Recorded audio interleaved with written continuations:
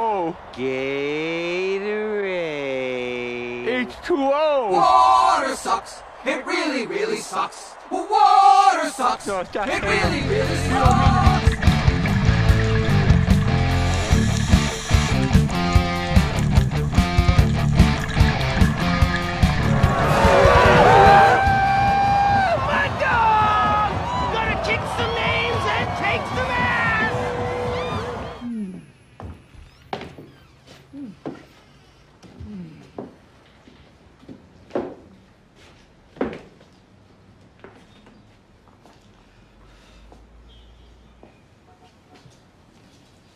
So who's next? Alright guys, welcome back. Here we go. I am not going to call this part 21. It's just an update on the 1,000-gallon tank, which is taking forever. So as you saw in the last couple of videos, we've had some crazy stuff going on with the 720. And then we went down to Columbus and got all those fish from Jonathan. A nice selection of South American cichlids that he had there in that 540-gallon tank, which that's going to be coming home pretty soon. So you're going to be seeing that up and coming in another video. But here we go with the 1,000-gallon. Giving you a quick update. 4 and 5 are in location, and you can see I've got the lines all tied in there to go from 5 to 4 on the 1.5" back-to-back 90s. And that 1 inch comes around the bend right over there. You can see the first one's tied in right here on the bottom right. And we're getting ready to do this one here, which is going to get tied in back there.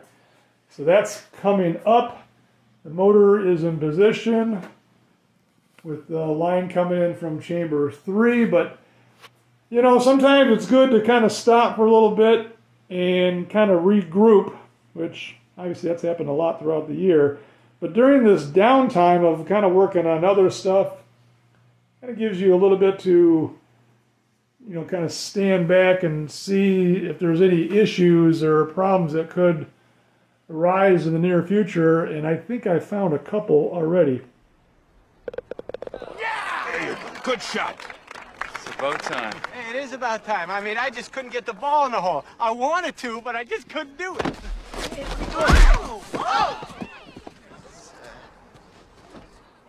As you can see, I've got a couple of tees that are sitting here. And as much as this kind of hurts to do this, it's one of those things, if I don't do it now, I'm not going to have the chance to do it later.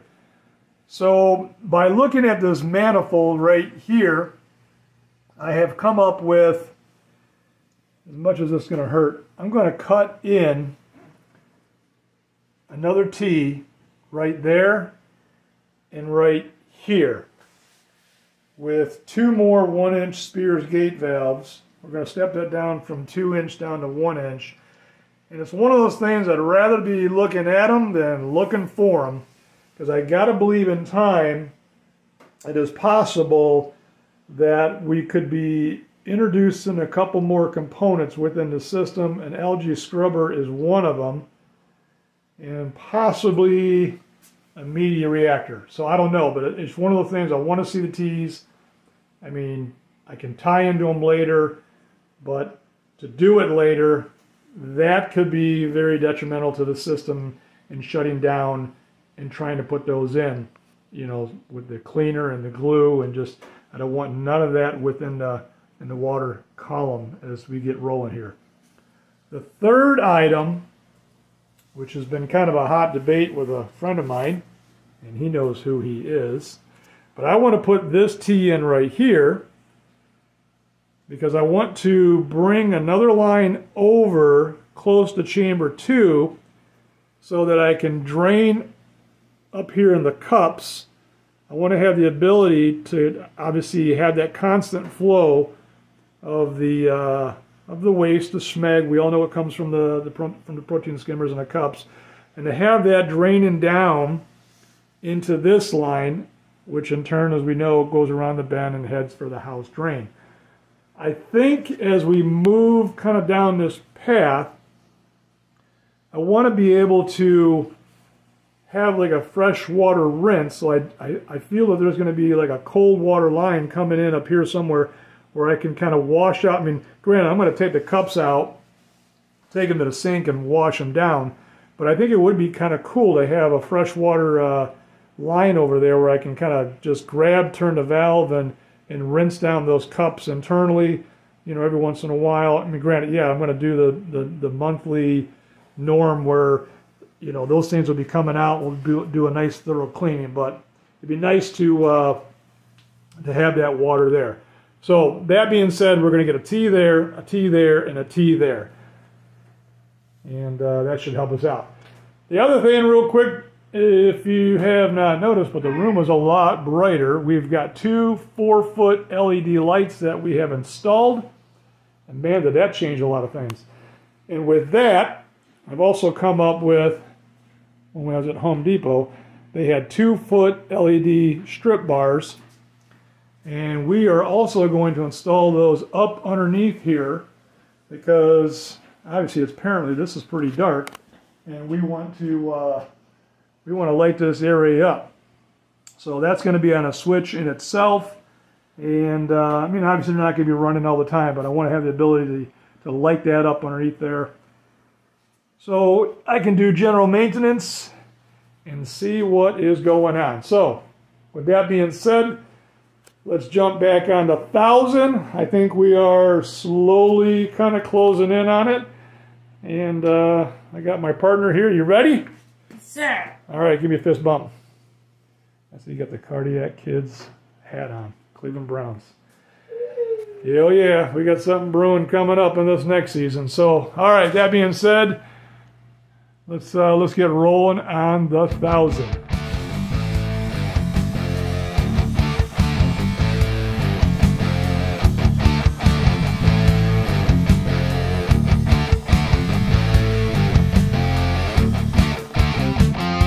Well, that hurt doing that. Gosh. Oh well. Pay now or pay later. It'll all work out. Wait. Yeah, high five is right, buddy. I knew you were gonna burp, but the vomit thing was awesome. That's what she gets for eating my roast beef sandwich. Willie, did you see that? Yeah, it's all over your pants and your shoes. What do you think? You like it?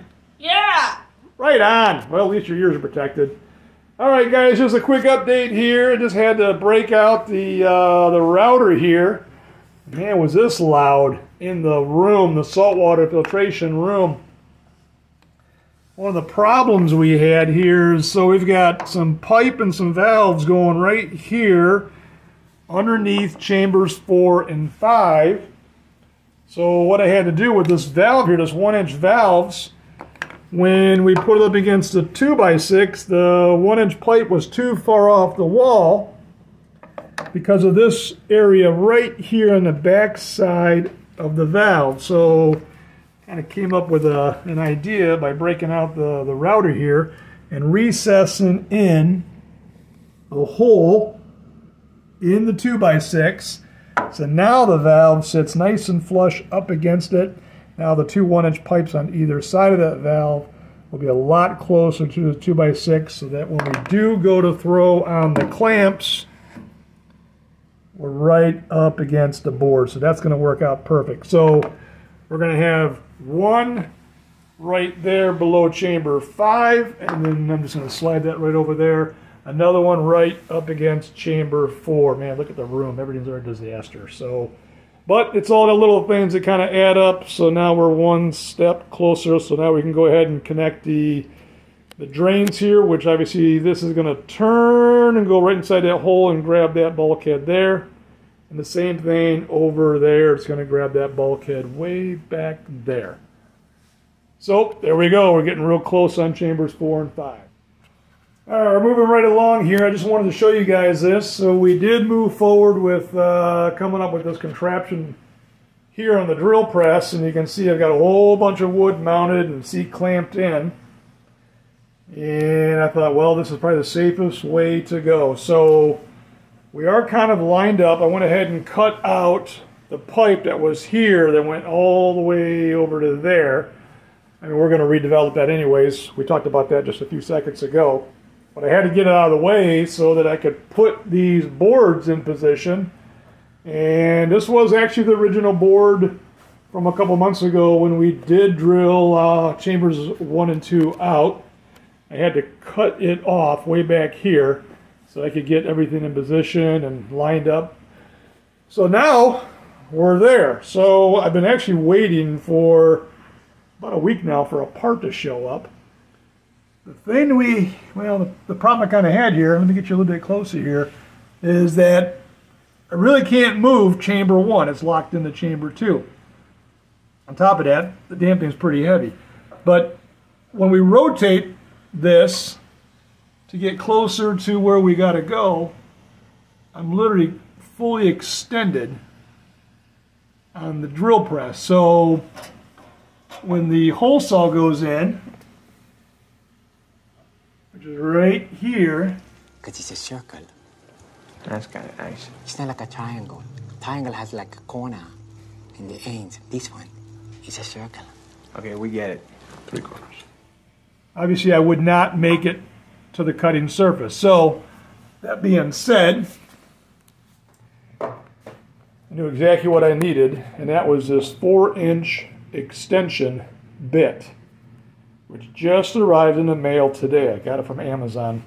I think it was about $12, but I had to wait about 7-8 days for it to show up. So here I go to, I'm all excited and happy, and here's a 2-inch diamond hole saw bit, and I go to slide it into the shank, and it would not fit. So this is a 3/8. Why would you do this to me? You sick bastard! And the shank is 3/8.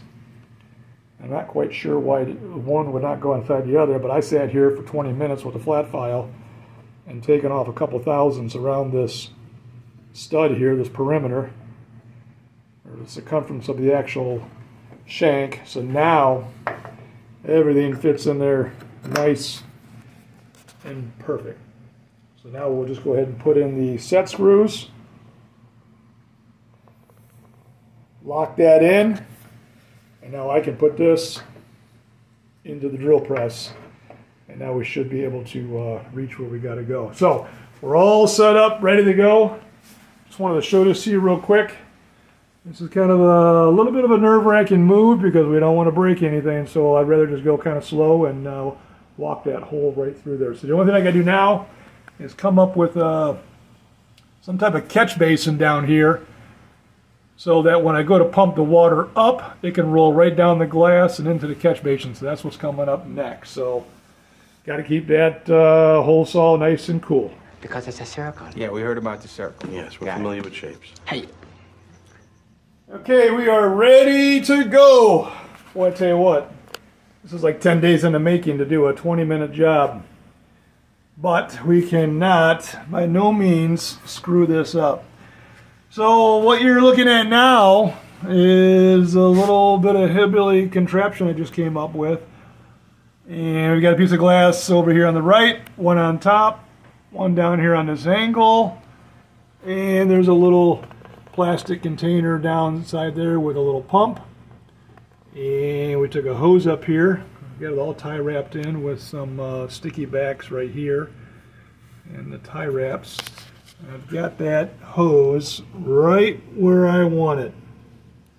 Should be good. So we'll go nice and easy. Let me go get the water, fill up the catch basin right there. We'll do just a quick practice run with that and see if the water is going to be held within this little work area.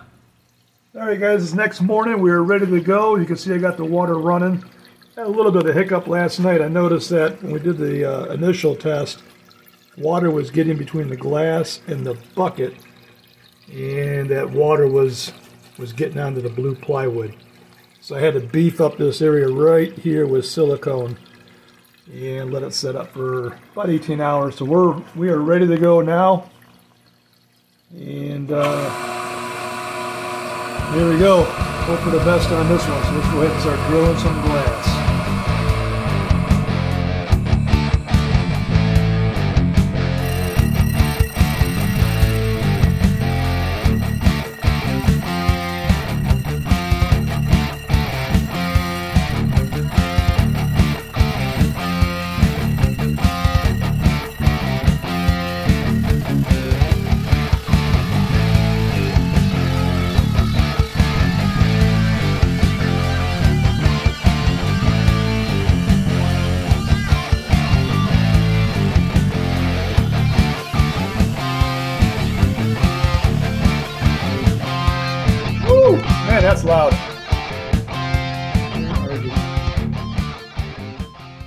earmuffs. And there's the little squeezies. Because, man, that thing is loud, loud, loud. I tell you what, you guarantee, I don't care where you're at in this house right now, you can hear this thing screaming. But there it is. I just turned off the drill press and the pump for the water, and you can see the glass puck is right there. And it's moving. And I've got some painter's tape on the other side because we did not want that to fall and hit the bottom of the chamber 1. But there it is, the hole's drilled, and the big thing here is that we are not cracked on the 12 o'clock position or the 3. Because I think I was about 1 3/4 inches, maybe 1.5 inches from the edge of the glass at 12 o'clock to the top, and I believe we were just a hair under 2, maybe 1 7/8 on the far 3 o'clock position.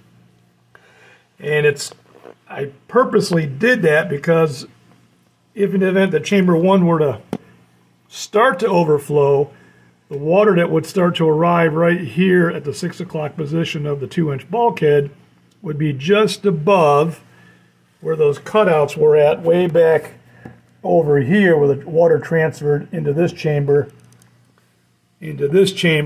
through those 6 slots that you remember that we put in a long time ago.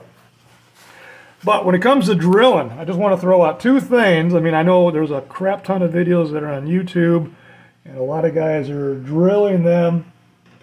And I mean, obviously, for the most part, it's normally glass that's a lot thinner. But this being a 1/2 inch thick, it is a very time-consuming issue. There's 2 things that I'm kind of watching for, because there's times where I actually don't even watch what's happening here. I'm actually watching the actual gauge right here on the thickness of the glass, and I'm sitting there just slowly walking this forward like this, and it's a very slow process. But the other takeaway is the noise. There's definitely a difference between the grinding. Like if I just sit here and hold a certain position, like say right there. Making out with me. I'm here to learn, everybody, not to make out with you. Go on with the chlorophyll. This thing will grind and grind and grind and grind and grind, and it's a really high decibel scream where the diamond bit is just hovering right against the glass.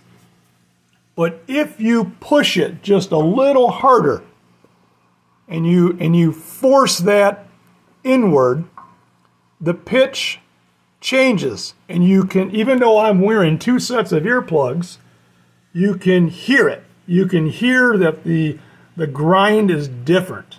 And that's all I'm just going to throw out real quick. It's really hard to explain it. It's hard to see it. You almost have to hold on to the drill press, or I mean, if you were drilling something with a handheld drill, you'd actually have to listen. I mean, I think after you do it 30, 40, 50 times, and you know the pitch that you're listening for, you can definitely hear the change when this thing's biting in and you know you're cutting. And that's the feel. There's a certain noise that I'm listening for, and there's a feel, because you can kind of feel it walking in. It's going hand in hand with that decibel reading. So there it is. We're drilled. We're safe, and I'm very happy with that. So let's go ahead and break everything down.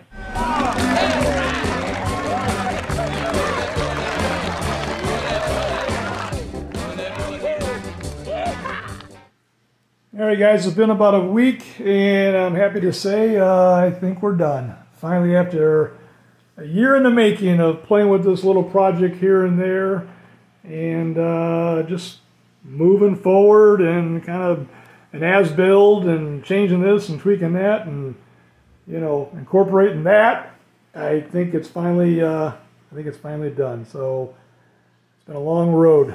21 parts, and I think now you guys can see why it took so long. So just got back from Home Depot. We actually just picked up the plastic tubing, which you see right there, coming from the 2 protein skimmer cups, which now fall into the two 90s, which is way back there.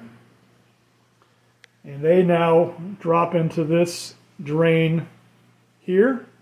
And you can also see that I've got the other two lines in. There's only one motor right now in position, which this is one of the sea chase that does 1900 gallons per hour. It's feeding the one skimmer, but right now the other motor is on the other side in the live rock tank. But that'll be coming over here real soon. The drill has been completely removed, and now you see the emergency overflow there for chamber 1. A lot of unions. There's a new one there, there, there, there, and there. So I'll be able to remove this pipe if I ever need to get in a little bit closer if something's going wrong. And we also introduced the trap right there. But that's it. I think we're ready.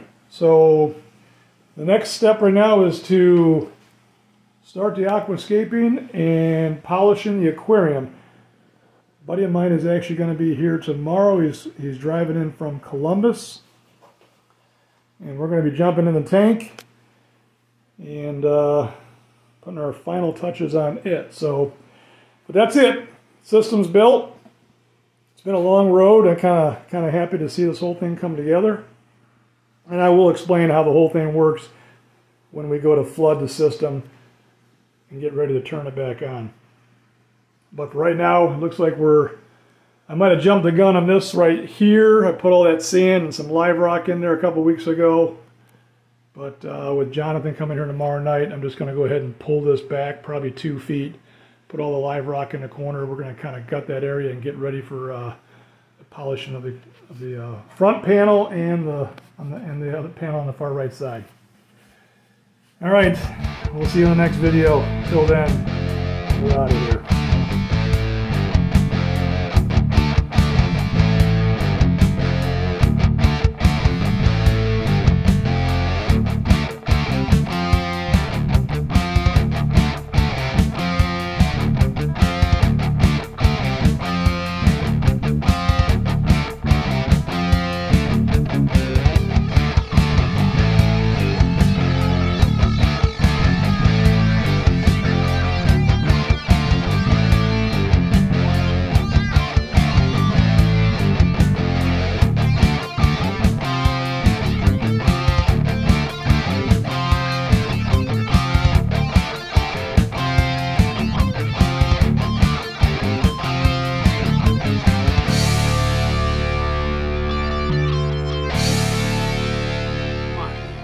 Let's get out of here, Dad. You hear that? Did you hear that? My son called me Dad! Called me Dad! That's right, the Burger Boys are back, bitches! What up? What's up?